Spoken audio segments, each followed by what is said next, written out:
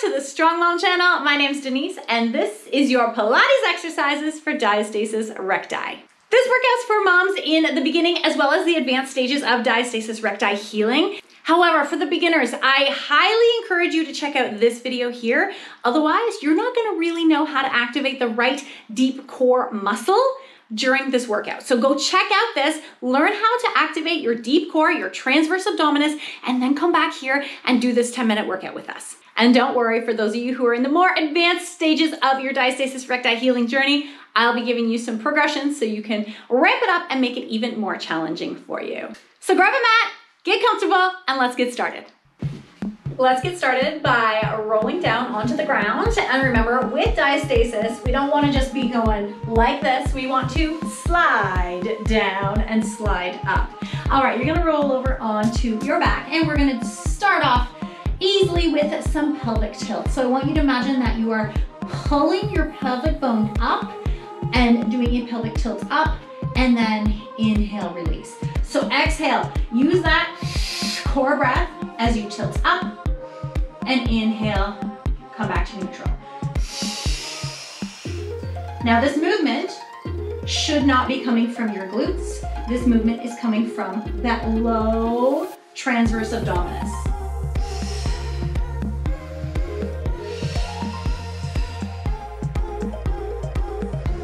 Let's go 4 more. Use that breath to help you engage. Inhale, relax. This is a great exercise for newly postpartum moms. Last one. And inhale. Nice job. I want you to bring your hands back behind your ears. You're going to exhale as you engage and slowly do an elevated head lift. So you're gonna lift your head off the floor and your scapula blades are also off the floor, keeping this transverse abdominis engaged the whole time. See how long you can engage that for and keep it held here. If you need a breath, you can come down and reset. Again, you should feel tightness, gentle tightness throughout. I always like to tactilely tap. Let's see if we can hold this for 5 breaths. You should not see or feel any doming down the midline.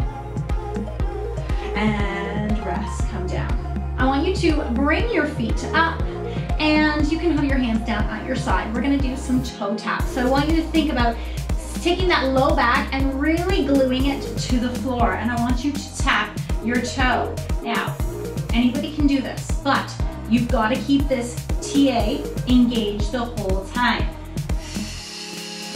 Where is the hardest part of this exercise for you? Is it on the way down or on the way up? The hardest part for you, I want you to do your exhale. That candle breath, or that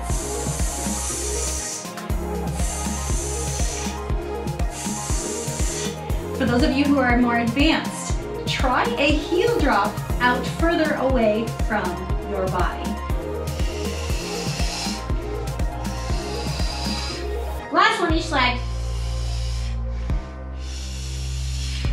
Whoo, draw those knees in. Okay, ladies, you should have been feeling that in your core. If you are not feeling it, then you are not doing it correctly. So going back to the building blocks of this, going back to the transverse abdominis exercise is what you need to really get down pat before taking it to these type of exercises. So I want you to extend, grab your left knee in to your chest, and you're gonna extend the right leg out. Again, low back is to your floor. Exhale as you keep that TA engaged. Now, if you need to reset it, every time you switch your legs, that's okay. This is where you're gonna inhale. Exhale, switch. Inhale here, exhale, switch. Okay, if you are on the advanced side, I want you to go a little bit faster and keep your engagement. Keep that hold in your TA without needing to reset.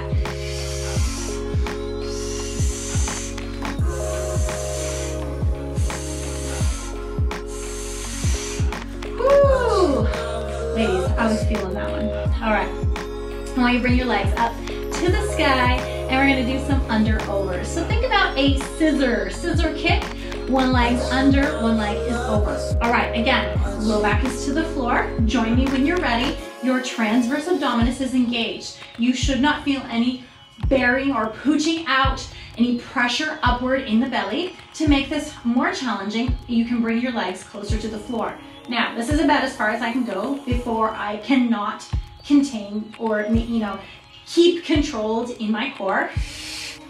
This is challenging.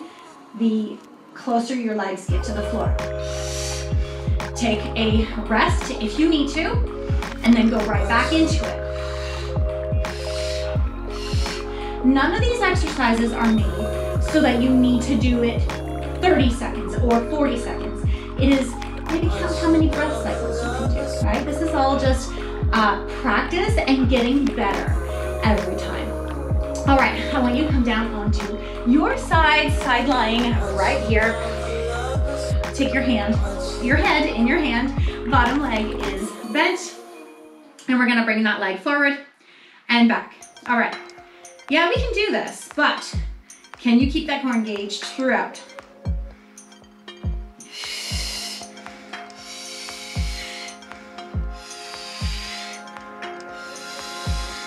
Everything else in your body should be nice and steady. It is just this leg moving and the core is engaged. Let's go 3 more.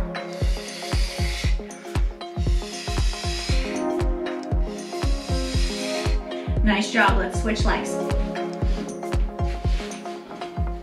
And remember what I said? Sliding down, nice job. All right, head in your hand, core is engaged, and bring it forward.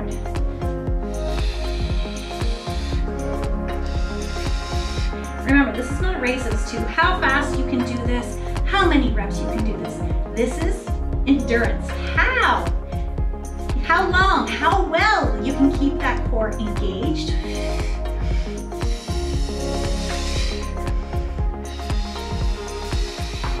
Let's go 4 more.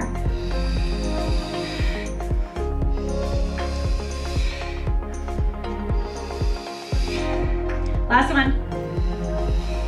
Whew, that leg was harder than it was on the other leg. Maybe you've noticed the same thing in your body. I want you to come on to all fours because we have gravity working against us.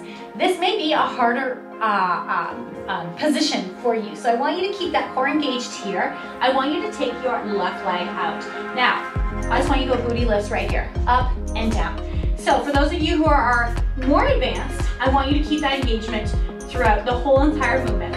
For those of you who maybe cannot do that, what I want you to do is exhale on the way up, inhale down.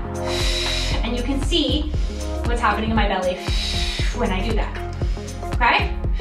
Good, let's keep going. 5, 4, 3, 2, and 1. I want you to bring that knee in. Bring the opposite arm up. Extend out. You can inhale back. On that extension, you're going to engage. And bring it back. Again, for those who are more advanced, keep that engagement throughout the whole movement. Now, if you feel this arm is really challenging and it's hard to keep your balance, I want you to place that arm down and just focus on that leg. Good, nice balance here. This is really giving your core a workout. Let's go, last 3. 2, and last 1. Nice job, I want you to take that down. Take it into a child's pose. Just stretch it out a little bit. And come on up. We're gonna do the other side. All right, hands down, right leg extended, core is engaged, and little booty lifts here. Keeping that leg straight the whole time. And again, exhale on the way up, inhale on the way down. If you need to slow it down. If you can, keep that brace the whole time. Great. Don't worry if you can't. That is all part of this, is working your way up to being able to do that. Working that core strength and endurance. All right, let's bring that arm in. Exhale out and bring it back. Remember, if this hand is just too much for you, I want you to place it on the ground and you're just gonna focus on the leg movement.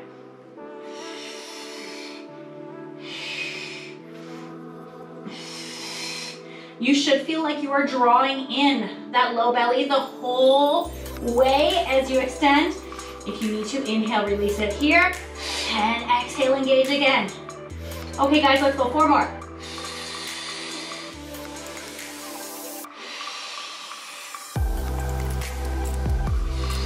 Last one. Nice work. Child's pose here. Good job. Okay, coming on to your side again.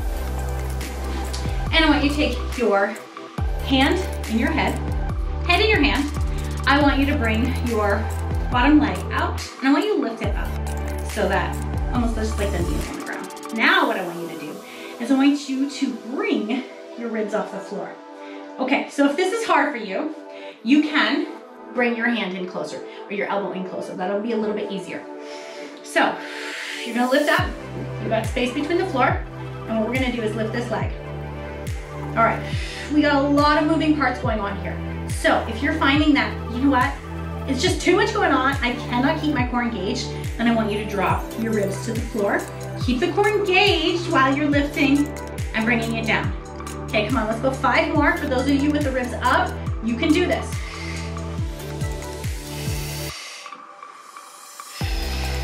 Last one.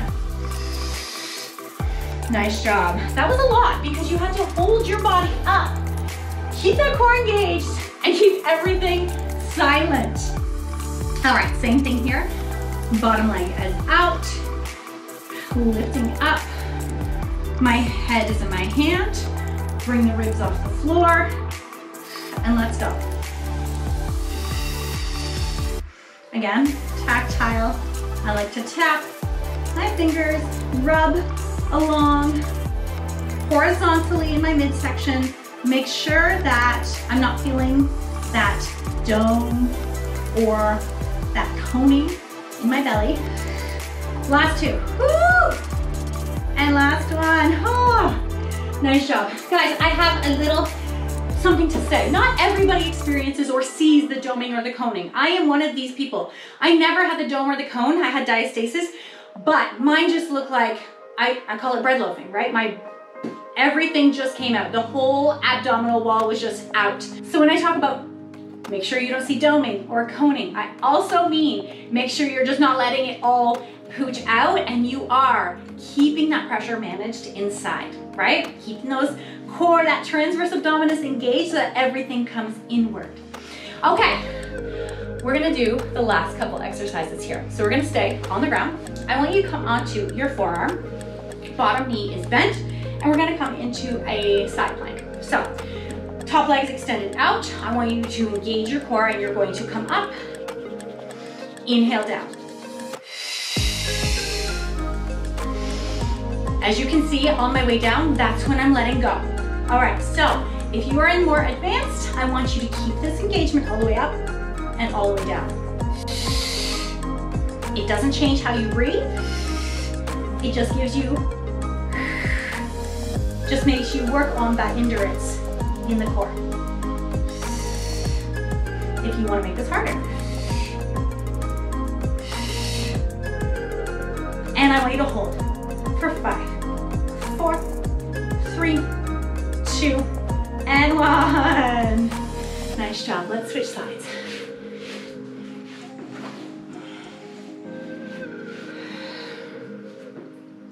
All right, same thing on this side. Lining up your knees, your hips. Get that elbow right in under your body. Okay, core's engaged here.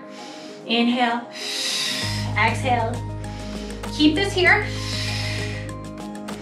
All right, for those of you, again, more advanced, I want you to keep that engagement all the way up and all the way down. If you want to add in the arm, feel free. If you need to take a break, feel free. Remember, this is you competing against yourself, nobody else. Every time you do this, you're going to get better and better. Practice makes progress. Come on, last 2. Last one. Guys, I'm feeling it. Hold for 5. Count down with me. 4, 3, 2, and 1. Slowly bring it down. Roll over onto your back. Oh, bring those knees in. Give yourself a little hug, a little love. Nice big breath here. I want you to let everything go. Let go of any tension you hold in your body. That includes your jaw. That includes your eyebrows. And that includes down there. Okay, nice inhale through your nose. Exhale through your mouth. If this feels more comfortable to bring your feet down, you can. Let's go, last one. Nice job, ladies. I am so glad you did this workout with me. And if you are looking for the course to help you minimize your diastasis recti with the right exercises to progressively get to where you want, then I want you to check out my Tummy Fix program. It is my 8-week signature program to help you minimize your diastasis. Check it out down below, and I'll see you in the next video. Now I want you to go check out this video here. This is a 15-minute standing abs exercise workout. Remember, there is no exercise that is off limits when it comes to diastasis. It is all in the way that you do it. So click this here.